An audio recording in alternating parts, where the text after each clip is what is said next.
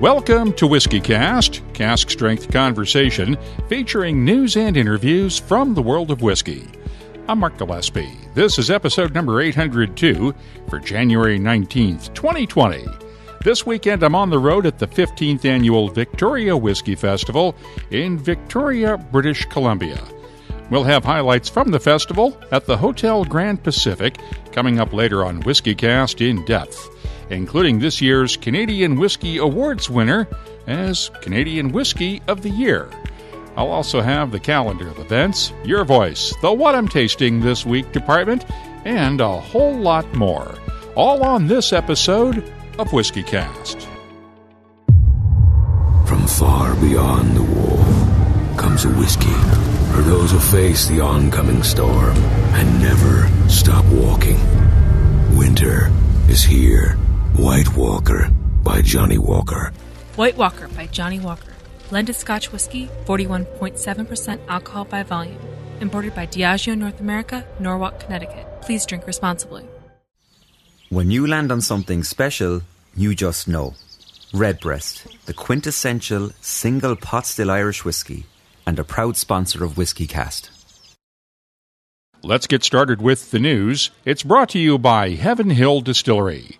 It's been a big week for whiskey industry leaders in Washington.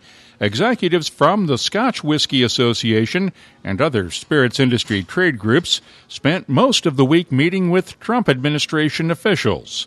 Saturday marked 3 months since the U.S. imposed a 25% tariff on imports of single malt whiskeys from Scotland and Northern Ireland, along with other goods imported from Europe.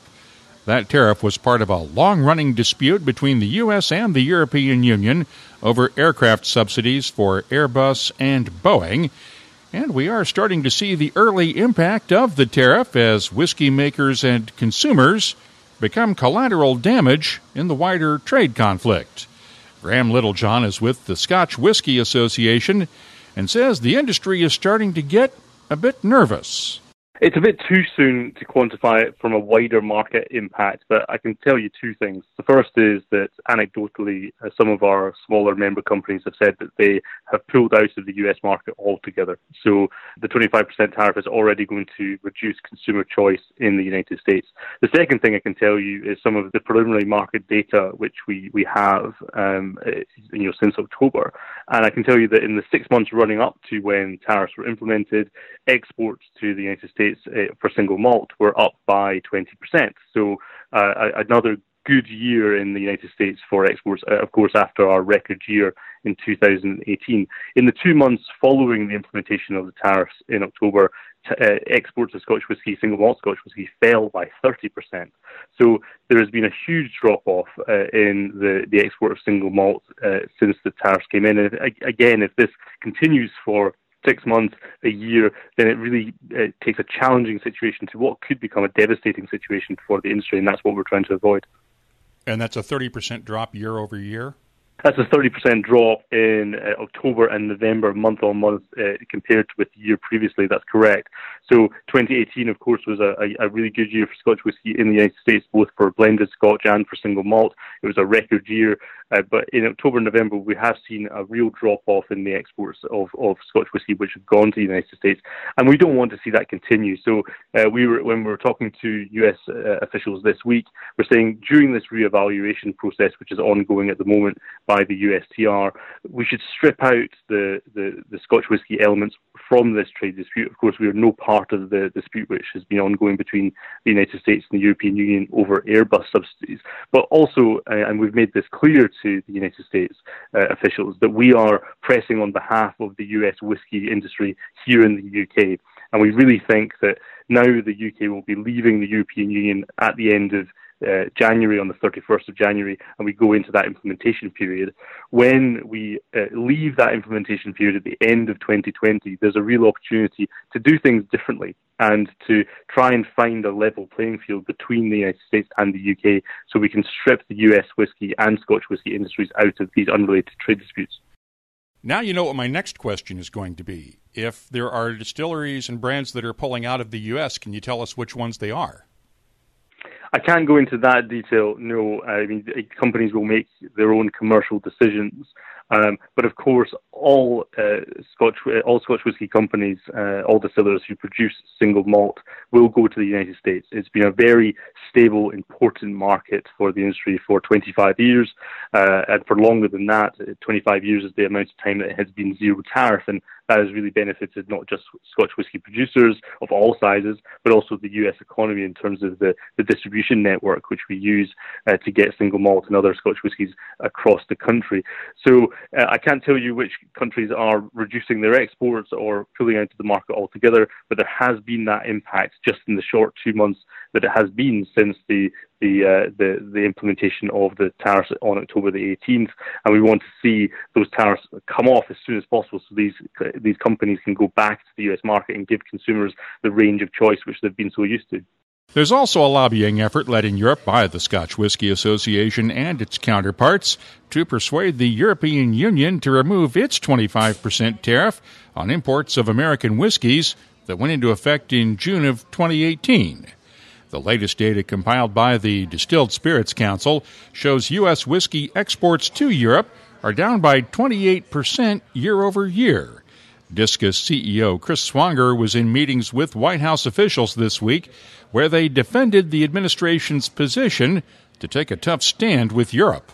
There is clear recognition and understanding by the Trump administration the impact and the challenges these tariffs are having not only on the distilled spirits industry, but a lot of industries are affected by that. But according to them, they're playing long, and they believe for national security purposes and a whole variety of purposes that they have to take an aggressive approach and an aggressive posture. And one of the tools that they have in their tool belt is tariffs. And obviously that has created a lot of pain and consternation by our industry. So the challenge that I would like to cite for everybody and your listeners to understand is just based on the feedback and the dialogue that we had this week with leading U.S. government stakeholders is there is a great divide between the U.S. and the EU as it relates to our trading relationship. Chris Swanger will be heading to Brussels next week for a similar series of meetings with European Union officials, though they did get a chance to make their case this week to the EU's lead trade negotiator, Ireland's Phil Hogan. It was just by happenstance. Myself and Karen Betts with the Scotch Whisky Association were having breakfast, just a fun little story. And obviously the focus of the discussion between Karen and I is, what do we need to do?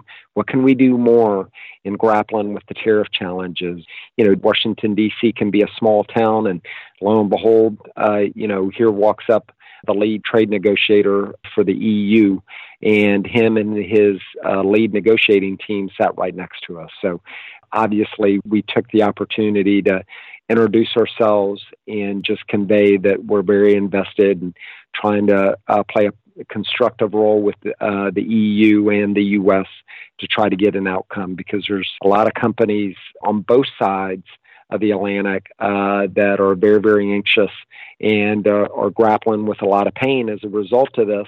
Swanger sees at least one potential bright spot on the trade front: this week's Senate approval of the U.S.-Mexico-Canada trade agreement and the signing of Phase 1 of a new trade agreement with China may remove some of the pressure on U.S. trade officials and give them more time to work on resolving the differences with the European Union.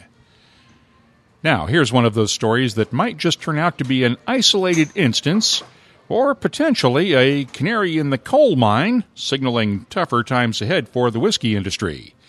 South Korea has been a key market for whiskey makers for many years, but Scotch whisky sales there have been slowly declining over the last decade, according to the Drinks Business. Edrington became the latest Scotch whisky company to reduce its presence in South Korea and will close its office in Seoul this March. Diageo is planning to close a bottling plant in South Korea, and Pernod Ricard sold off its Imperial Scotch whisky brand that had been a mainstay in the Korean market. The Drinks Business cited IWSR data showing a 75% drop in Scotch whisky sales in South Korea since 2002. One key factor has been the growing popularity of low ABV whiskeys with younger Korean consumers. Those whiskeys are being seen as healthier than traditional whiskeys, and sales of those whiskeys in South Korea actually surpassed Scotch whisky sales in 2018. Meanwhile, Nikka is still having problems meeting the demand for Japanese whiskeys. The distiller is pulling 3 more of its age statement blended malts off the market to manage its stocks of aging whiskey. The move will affect the Taketsuru Pure Malt 17, 21, and 25-year-old whiskeys, named in honor of Nikka whiskey founder Masataka Taketsuru.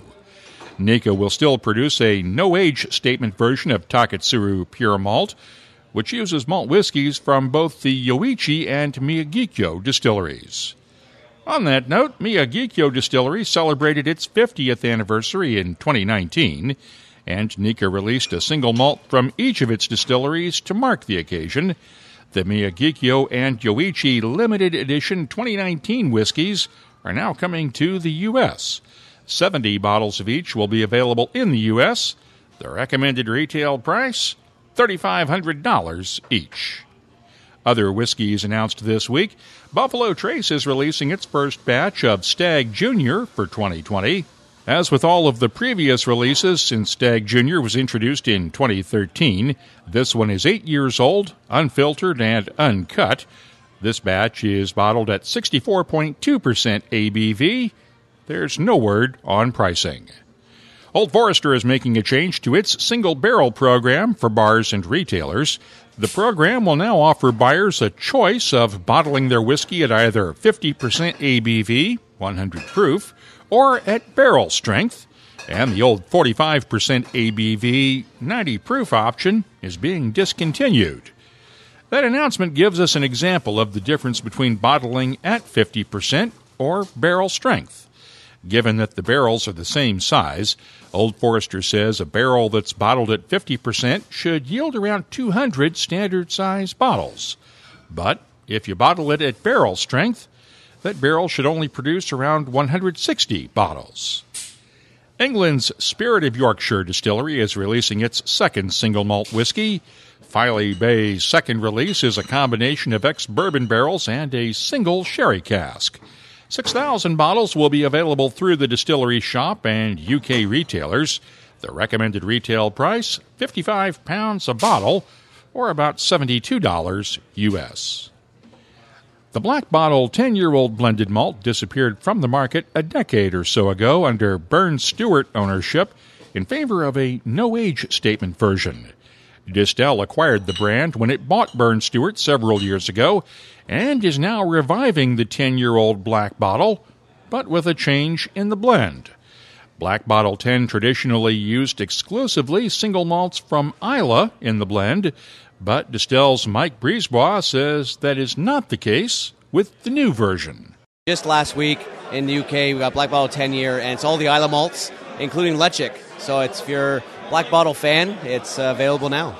So it's not officially an Islay blended malt anymore because you put the Lechik from Mull in there. That's right, but it's Lechik is great having it in there. It's that extra little peat influence as well, especially from the family of Distell. As of now, there are no official plans to sell the new Black Bottle 10-year-old outside of the UK. And speaking of peat, this week is Peat Week in Seattle. Now, the city's mayor didn't officially declare it as Peat Week, but Seattle's Westland Distillery did. It celebrates Peat Week every January, complete with special events and an annual release. The celebration starts as soon as Westland Master Distiller Matt Hoffman gets home from Victoria. So this year's Peat Week is something we haven't done in a while, which is one single cask. However, this is a puncheon. It's a 500-liter French oak cask, which is brand new. It's a Gamba cask, so an Italian cooper, but French oak. Really interesting flavor profile. So it's really limited. It's 500-some bottles. But to take that kind of French oak flavor profile plus heavy peat makes this crazy whiskey that we haven't really experienced before. So in other Peat Week releases, we've been blending casks. This is just back to a single cask, but a single very large cask. And then you'll have the events this coming week at the distillery, right? Yeah, absolutely. So we're doing a cocktail competition, which we've been doing all across Seattle. So Seattle's best bartenders creating peated whiskey cocktails for the patrons of their bar. Coming down, we do a final cocktail competition. Each year we do, we call it a symposium, but it's basically a big nerd fest. We're going to talk about the science of peat or the science of smoking. So this year we're exploring smoke in food, especially in the Northwest. We got some of the Pacific Northwest best chefs exploring how smoke is used in dishes while we're drinking our Peat Week release. And then we do our big Peat Week blowout party on the Saturday where we actually release the whiskey.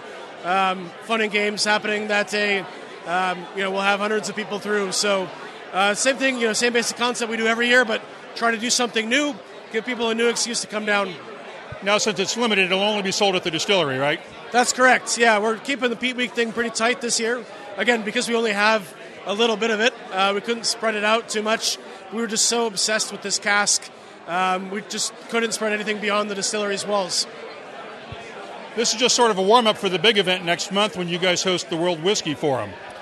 Yeah, we're really excited about the World Whiskey Forum. I mean, we're going to have some of the greatest whiskey producers from around the world coming together to talk about the future of whiskey. And that's an incredible thing to have such open dialogue amongst producers, big and small, all talking about where whiskey is headed, where it should be headed, maybe where it shouldn't be headed, and to have that debate be open in front of people and filmed.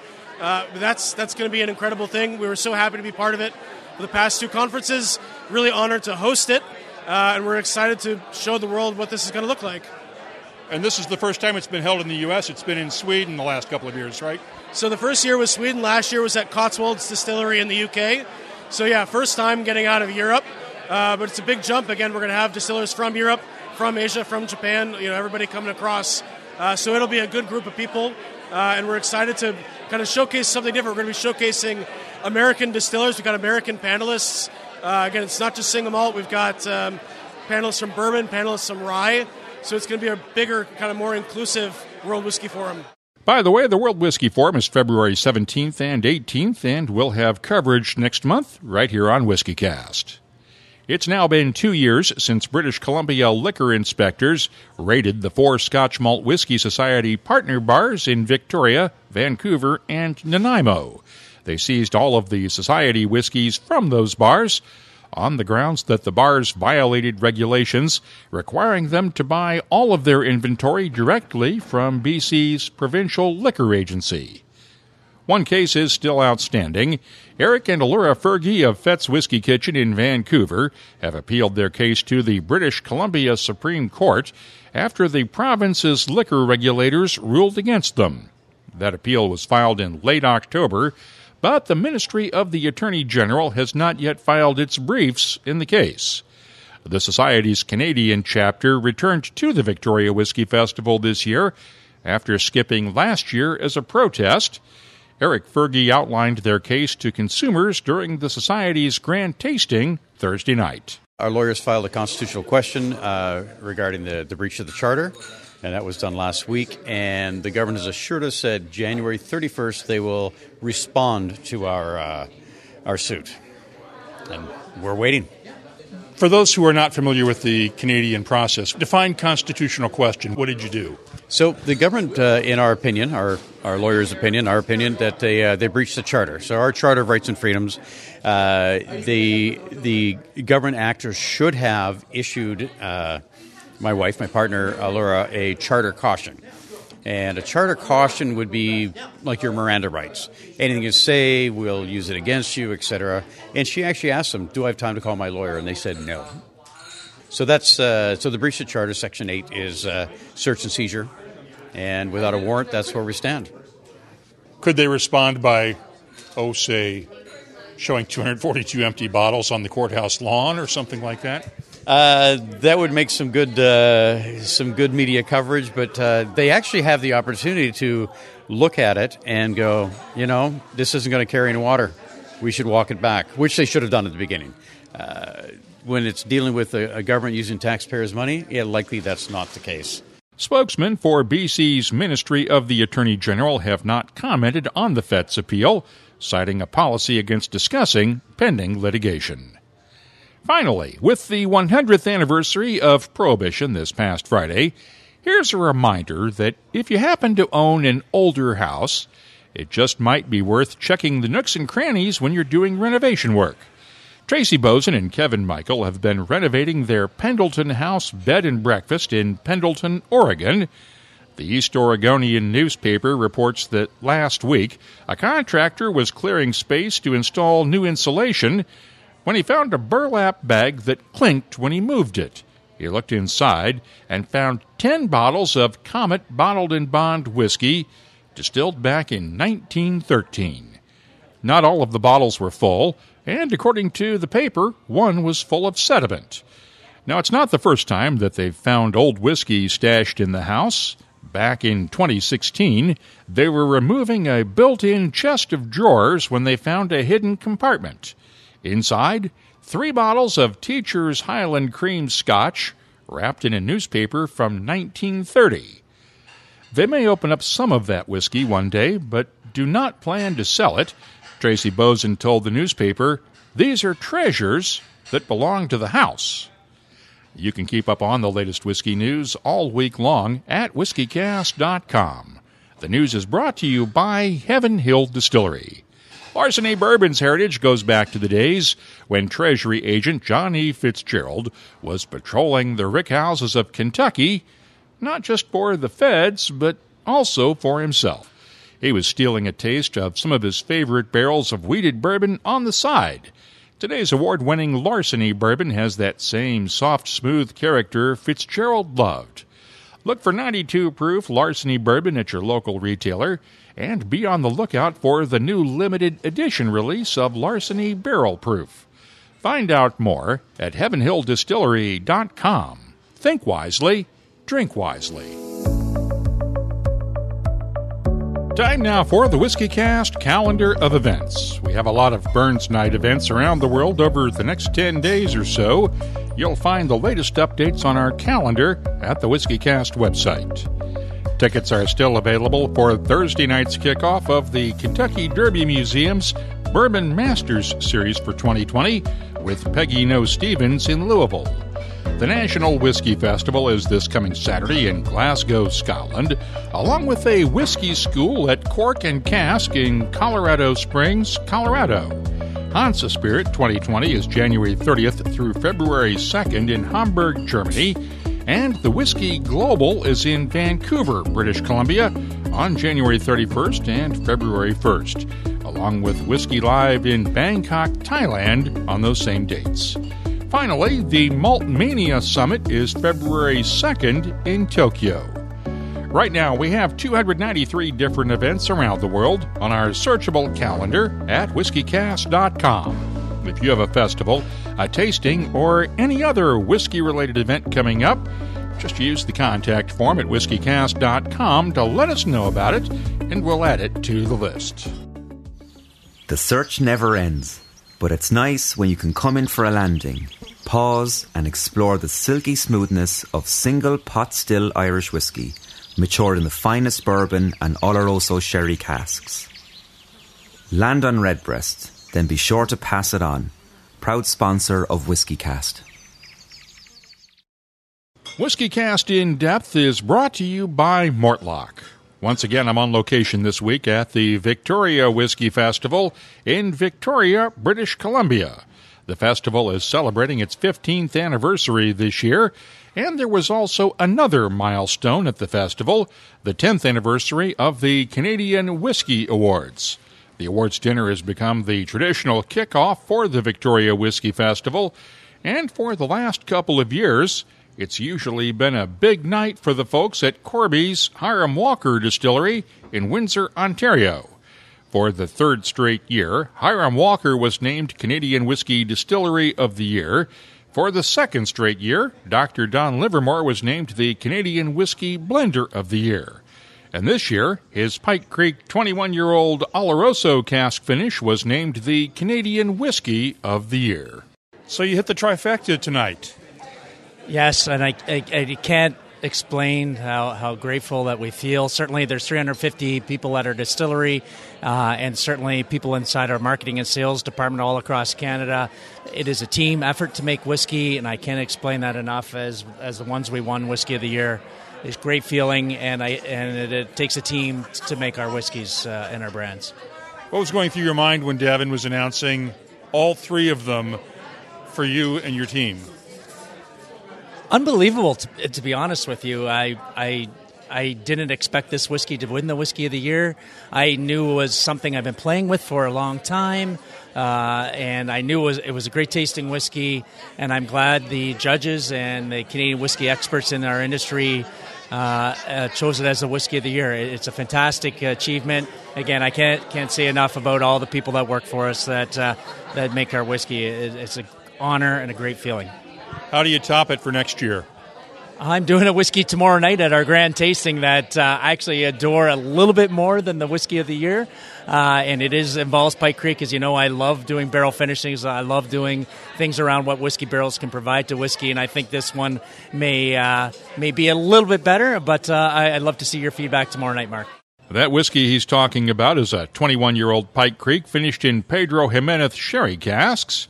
It's likely to be released this fall when Corby unveils its annual special releases for J.P. Weiser's, Pike Creek, Lot 40, and Gooderham and Wirtz. And, by the way, it is pretty good, but I'll wait to share my tasting notes until it's been officially released. Full disclosure, Lot 40 is a WhiskyCast sponsor, and for the 10th straight year, I served as a judge in this competition. All of the samples are judged blindly by a panel of judges led by Canadian Whisky Awards founder Davin DeCurgamo. Since the judging panel operates in silence until after the awards are announced, I didn't have a chance to discuss the competition with Davin until Thursday night. Interesting competition this year, wasn't it? It was very, very different. Yeah, it was really good. The thing is, the quality just keeps going up and up and up, so it gets more and more difficult assessing, which whiskey's going to win. And Pike Creek was a surprise for me, I have to say, until I tasted it. It's a really wonderful, wonderful whiskey, and they've really done a great job on that. Yeah. As one of the judges, I found it hard to get a whiskey that stood out from all the others, just because they're all so good this year. Yeah, you're absolutely right. I'm just thinking that the cutoff between a gold medal and a silver medal was like about 4 points. It was that tight.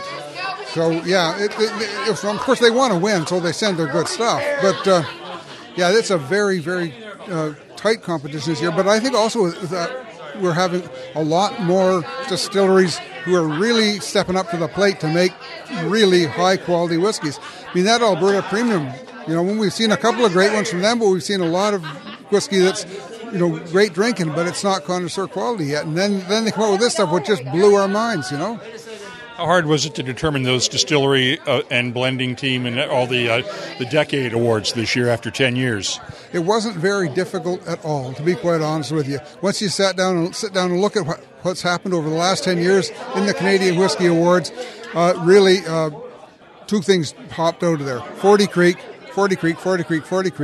and Alberta Distillers. Now, in recent years, we've seen a lot more coming from Hiram Walker, but if you look over the whole decade, 40 Creek really kind of has it. Davin unveiled a special series of awards for the 10th anniversary.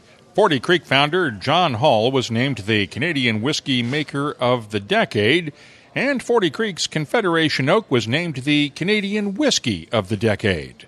But the award for Canadian Whisky Distiller of the Decade went to Beam Suntory's Alberta Distillers in Calgary, not just for its own Alberta premium whiskeys, but for creating rye whiskeys that led to Whistle Pig Rye, Masterson's, Canadian Club 100% Rye, and other award-winning whiskeys. Beam Suntory Canadian Marketing Director Pat Sweeney accepted the award, and as he told me after the ceremony, we'll be seeing a lot more from Alberta Distillers in the very near future. Alberta Distillers, Distillery of the Decade. Did you even see that one coming? Not at all, but super proud. Obviously, the folks at Alberta Distillers do some great work, and it's unbelievable to get recognized for it.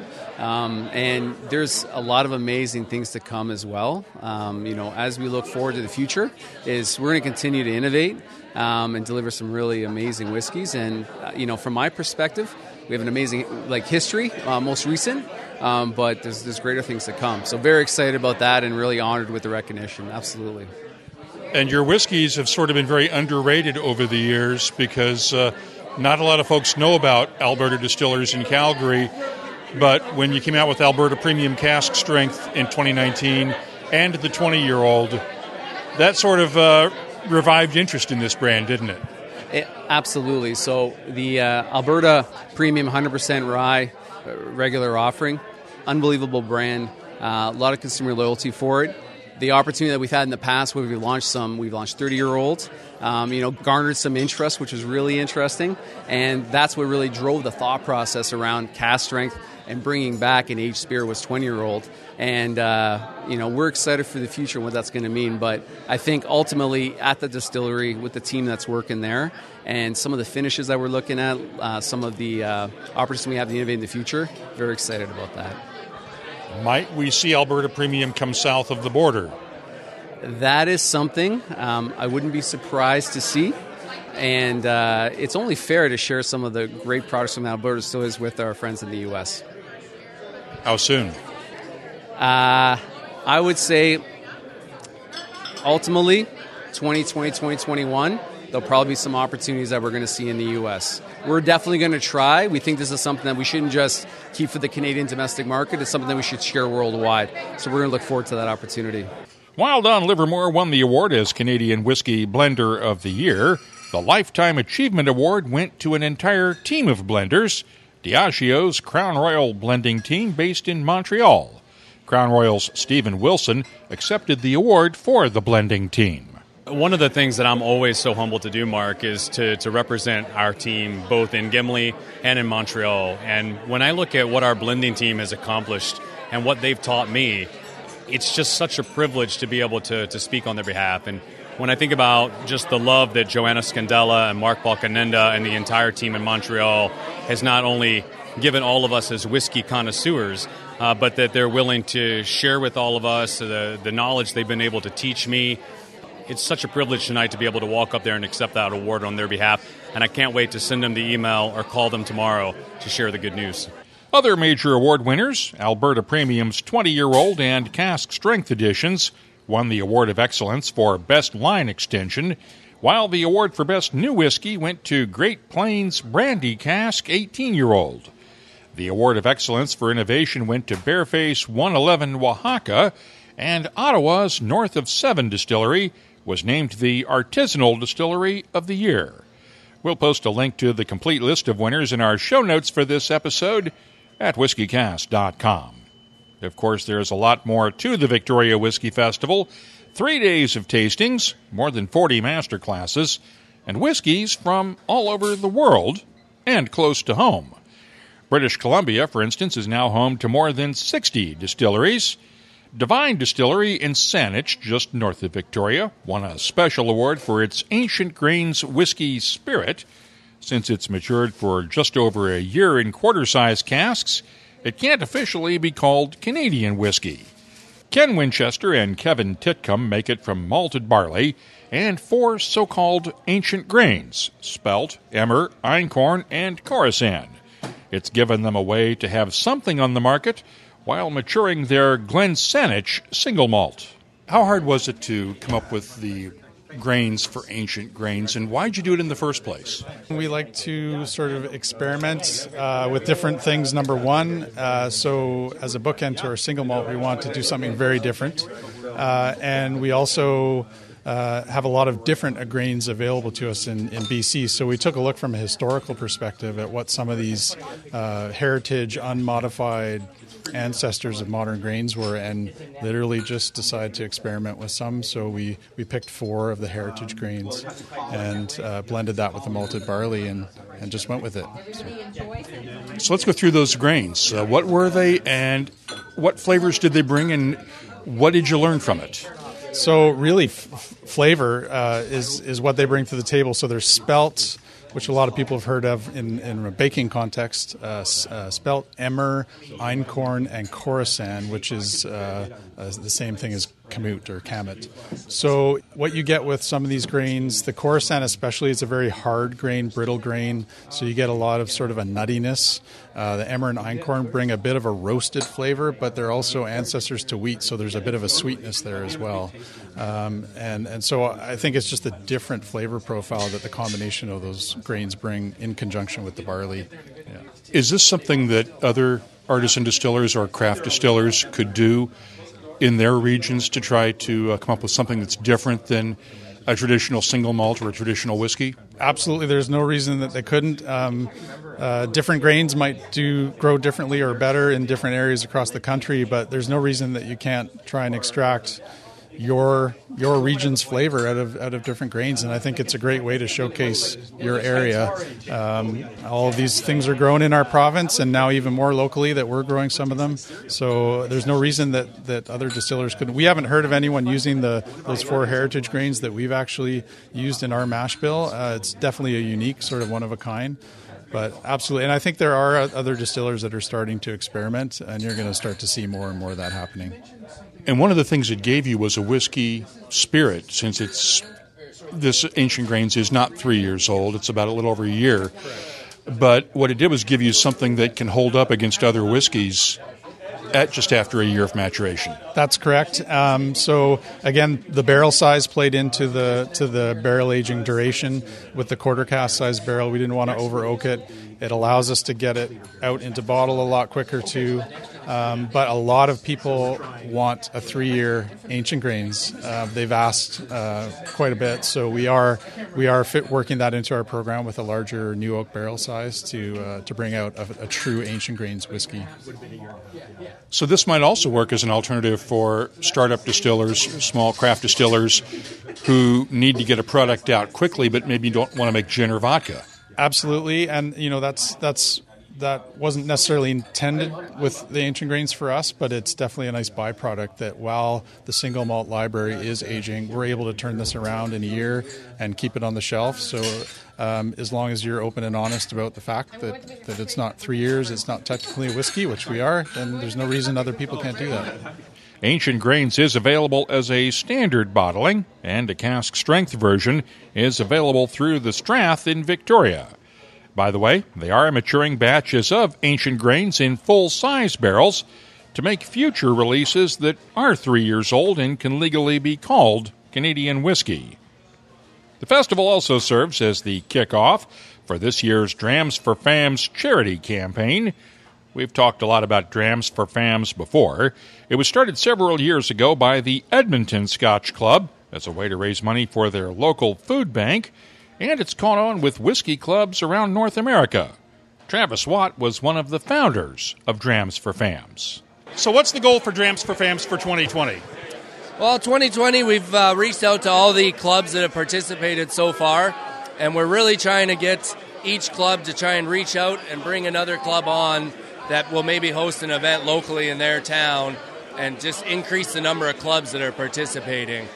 We'd also really like to get a club in Europe, somewhere just to expand we're in North America right now, but it would be really nice to get a club in Europe taking part, just to kind of get across the ocean. How many clubs do you have already? Over the years, we've had 19 different clubs participate. This year, we had 13 events in 12 cities, and like I said, we'd like to get that up to hopefully 30 by this year, but 25 would be nice as well. And tell us again what Drams for Fams does with the various local charities that you work with. So Drams for Fams started in Edmonton as a fundraiser for the Edmonton Food Bank. And as we started to reach out outside of Edmonton for different clubs to join, we basically found out that other clubs wanted to raise money for local charities that were important to them. So Drams for Fams is whiskey clubs hosting whiskey tastings and raising money for charities in their cities or towns. It's basically just do what you're doing, but raise a little bit of money and make a donation to a charity.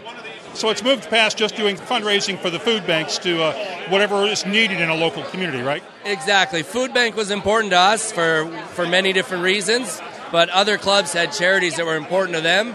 And the one thing we definitely notice is if a charity is important to you, you're going to work harder to raise more money, and that's most important. And in the grand scheme of things, clubs raising money for charities, it doesn't matter what charity is. It's the idea that whiskey drinkers getting together and trying to make a difference. That's kind of the most important part.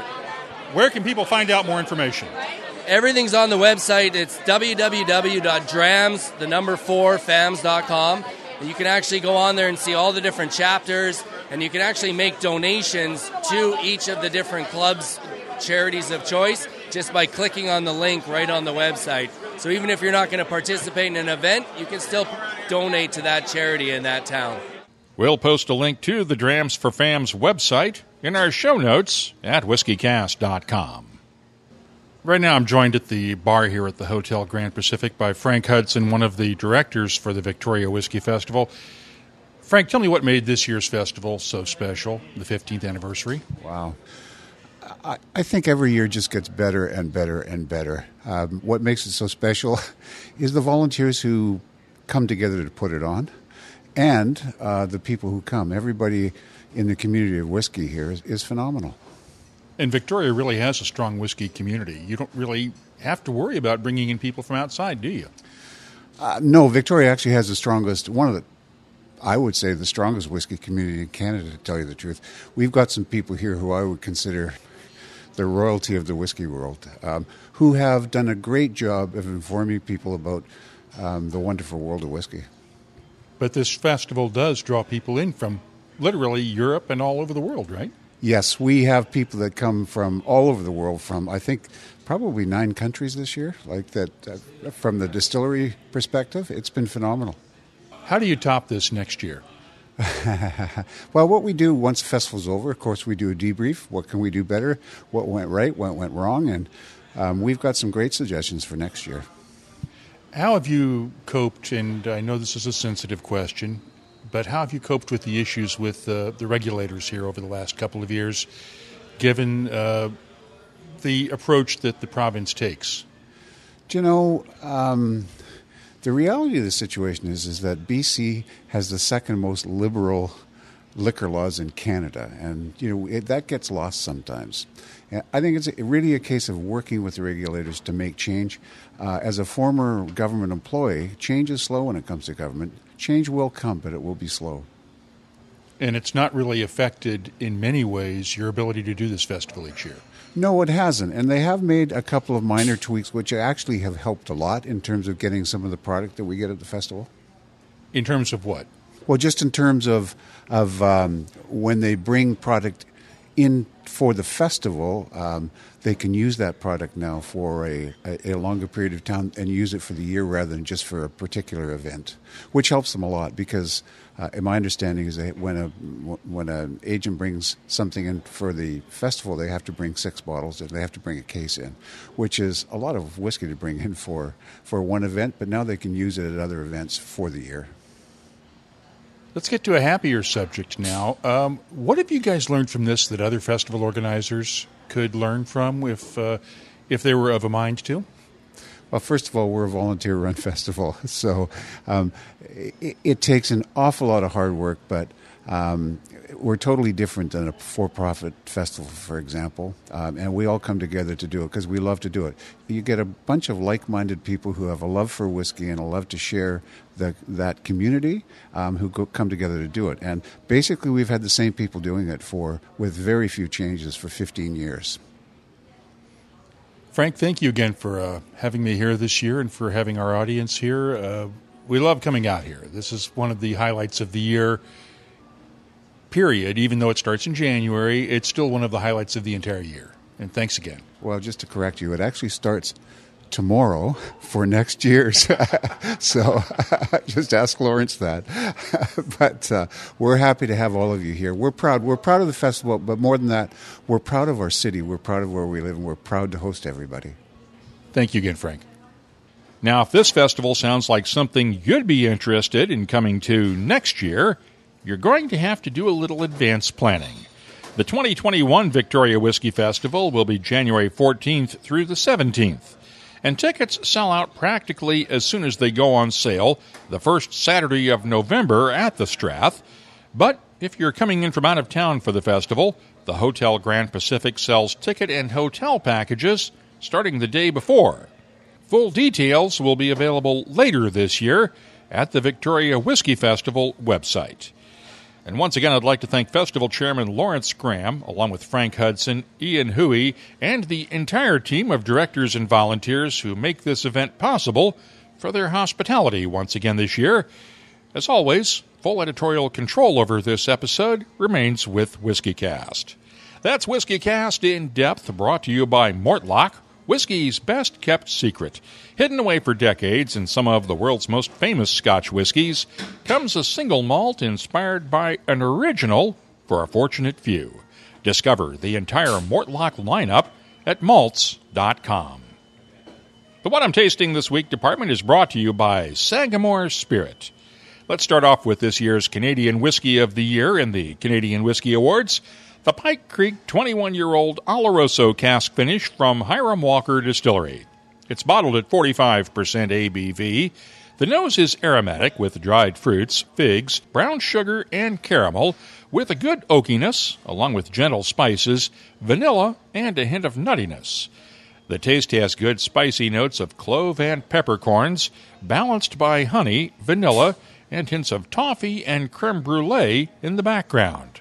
The finish is good and long with lingering spices and touches of almonds, honey, and toffee. I'm scoring the Pike Creek 21-year-old Oloroso cask finish a 94. Last time around I mentioned a new rye whiskey from Latitude Beverage, but I made a slip-up. I called it Wheelhouse Rye, but it is actually Wheel Horse Rye. It's distilled at the O.Z. Tyler Distillery in Owensboro, Kentucky, and it's bottled at 50.5% ABV. The nose has good touches of baking spices, along with a hint of dill, honey, vanilla, and some caramel. The taste has those same baking spices, balanced nicely by honey, molasses, a touch of dill, caramel, and a hint of oak. The finish, long and spicy with a subtle sweetness and oak in the background. I'm scoring the Wheelhorse Rye Whiskey an 89. I'll have more tasting notes in just a minute, but first, this week's tasting notes are brought to you by Sagamore Spirit Rye Whiskey. Rye whiskey was distilled by America's original risk-takers and history makers. Those first barrels of whiskey were bold, flavorful, and full of passion. Sagamore Spirit proudly picked up the torch with their spring-fed Maryland-style rye whiskey. It celebrates the grit and glory of those patriotic ancestors who sipped their way into American history. Visit SagamoreSpirit.com to explore their award-winning spirit. Before I flew out to Victoria, I received a sample of the latest Black Art release from Bruichladdich. Adam Hennet's Black Art 1994 is 25 years old, and as with all of the Black Art releases, everything else except for the 49.4% ABV is a secret. The nose has notes of figs, dates, dark fruits, licorice, and hints of brandy, anise, and oak tannins. The taste has a thick and oily mouthfeel, with plums and raisins at first. Clove and allspice notes come alive slowly, but never overpower the sweet, fruity notes of plums, raisins, orange marmalade, and honey. The finish starts off smooth and gentle, but the spices return to complement good fruitiness and a subtle touch of oak. I'm scoring the Bruichladdich Black Art 1994 a 95. Here in Victoria, I had the chance to taste the second release in Bowmore's Vault Edition series that highlights specific elements that contribute to Bowmore's whiskies from the Vault's #1 warehouse at the distillery. This one is named Peat Smoke. It's bottled at 50.1% ABV. The nose is waxy with touches of honeycomb and beeswax, along with a gentle hint of peat smoke and touches of brine and smoked salmon.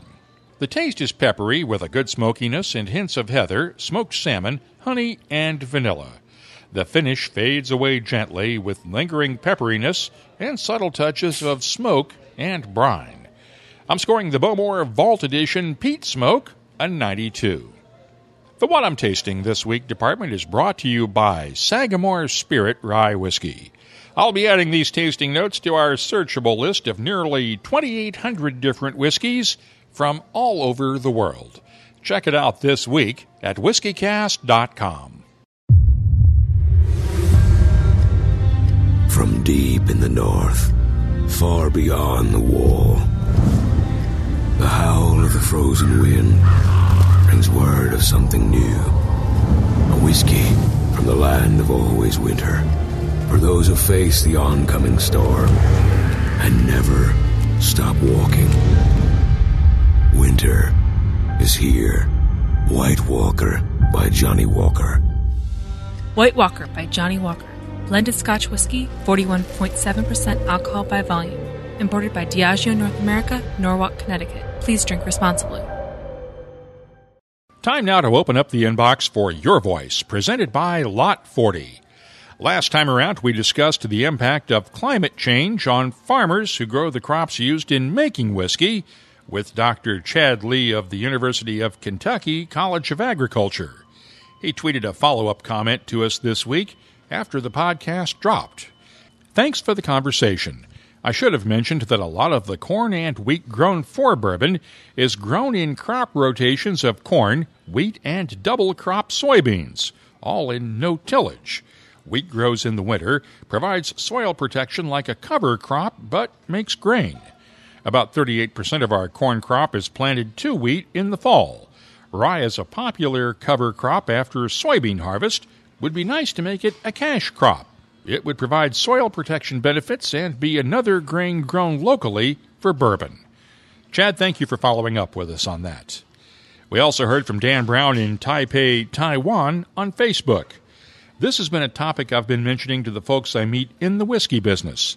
I keep hearing all of these sunny predictions for whiskey's continued growth, and when I mention climatic and political pressures on grain supplies, they don't seem too concerned. That surprises me. Looking forward to listening to the episode. You may have seen some of our conversation on Twitter over the last few days after I posted a photo of a new whiskey from Sazerac, Sheepdog Peanut Butter Flavored Whiskey. Now, we are a sheepdog-loving family, but this is where I draw the line. Had lots of fun comments, though. Fellow whiskey writer Jason Horn at Messy Epicure tweeted this: even if it's only 70 woof? Oy. Longtime listener Scott Rogers chimed in from Wisconsin. That was my attitude, too, until a bottle was passed around the table at a curling tournament, and darned if it isn't by far the best flavor of flavored whiskey. It begs to have a whole new class of cocktails built around it. Sounds awful, but isn't. From @SpecMonkey, I thought cupcake-flavored vodka was the bottom. Apparently not. Along with what's next? Kale-flavored whiskey? Don't give them any ideas, guys. Rebel Runner Girl on Twitter, I would like to report a crime. This is the crime, with a couple of face-palming emojis added. Richard McKean, the Dram Clan on Twitter, tweeted, salmon-flavored vodka from Alaska sound any better? Along with a photo of Alaska Distillery's smoked salmon-flavored vodka. Well, I suppose that might actually help a vodka, but keep in mind that there are some single malt Scotch whiskies that do have a hint of smoked salmon, especially some of the Islay malts. I mentioned one just a couple of minutes ago. And United States of Dramerica responded with a photo of a label of Howler Head banana-flavored bourbon with the comment, banana any better? Well, banana is one of those flavors that can be produced naturally in a whiskey during fermentation and can be found in many whiskeys. I'll admit I'm not a big fan of flavored whiskeys, but as long as the added flavoring doesn't overwhelm the whiskey's natural flavors and aromas, that's fine. Too many flavored whiskeys blow out the natural flavors when they should be an accent. If you have something you'd like to share with whiskey lovers around the world, you can always find us on Facebook, Instagram, or Twitter at WhiskyCast, or just email us. The address is comments@whiskycast.com. Your Voice is presented by Lot 40, Canada's 100% pot still rye whiskey. Lot 40, unapologetically Canadian. Please drink responsibly. Let's close out the show now with Behind the Label, our look at the history, science, and the other things that all combine to make whiskey unique. It's brought to you by Writer's Tears. Let's say you wanted to start a new whiskey brand. Well, you'd probably hire a team of marketing experts, maybe a design consultant for the bottle, and then, of course, you'd need a whiskey maker to figure out just what to put in that bottle. At most whiskey companies, the last thing you'd probably do is listen to a suggestion from one of the rank-and-file workers that spends their time putting labels on bottles. When Proximo Spirits released the Sexton Irish Single Malt a couple of years ago, the obvious thinking was that the company picked that first option. But when Jared Bowler joined Proximo recently as a brand ambassador for Canada, representing Bushmills and the Sexton, which is made at Bushmills, he found out the real story during his training at the distillery. There's only a little over 100 people that work there, and they're all heirlooms of their families, and, you know, their families worked there for a long time and whatnot. And, you know, Sexton was in our portfolio, you know, so they're like, well, how about we let you spend an afternoon with Alex, right? And Alex is just, a charming little Irish lady, you know, that's worked at Bushmills for, I think it was 8 or 9 years at the time, she said. And, you know, her grandmother had passed away, and she apparently was the best pastry chef in all of Ireland, right? And she would sip on sherry and put a little sherry in her pastry. And then, addition to that, one of her favorite coopers, one of her favorite people at the distillery, he enjoyed Blackbush, which is, you know, has Oloroso sherry as the primary aging barrels in it, and he had ended up passing away around the same time as her grandmother. So she piped up and spoke to Colum and about this idea, and she had an idea to take, as an ode to the cooper and her grandmother, some of those beautiful Oloroso sherry barrels we use, and just age our single malt in it for, up to 4 or 5 years, and, you know, the end product being the Sexton. And then the bottle, you know, she told me it's black. You know, a lot of bottles of whiskey are clear, but she said she wanted it to be a complete sensible experience. You know, the first time you see it in the glass, the first time you smell it and taste it. So it's just kind of this ominous black bottle that's shaped like the Giant's Causeway rocks, and, you know, just a beautiful story. And it's amazing that Bushmills, they are a big family there, and they allowed Alex to do this, you know. And she came up with the name too, right? Yep, the Sexton. Yep, being the grave digger in Gaelic. So, yeah, pretty amazing stuff. Jared Bowler says Alex now has her own corner of a warehouse with sherry barrels destined for future bottlings of the Sexton. That leaves us with just 2 questions. 1, why didn't someone on the marketing side see the potential in this story all along? And 2, did she at least get a raise for coming up with the idea? By the way, you'll find my tasting notes for the Sexton at the WhiskyCast website. And if you have something you'd like us to look at on a future episode, just use the contact form at whiskycast.com to get in touch with us. Behind the Label is brought to you by Writer's Tears.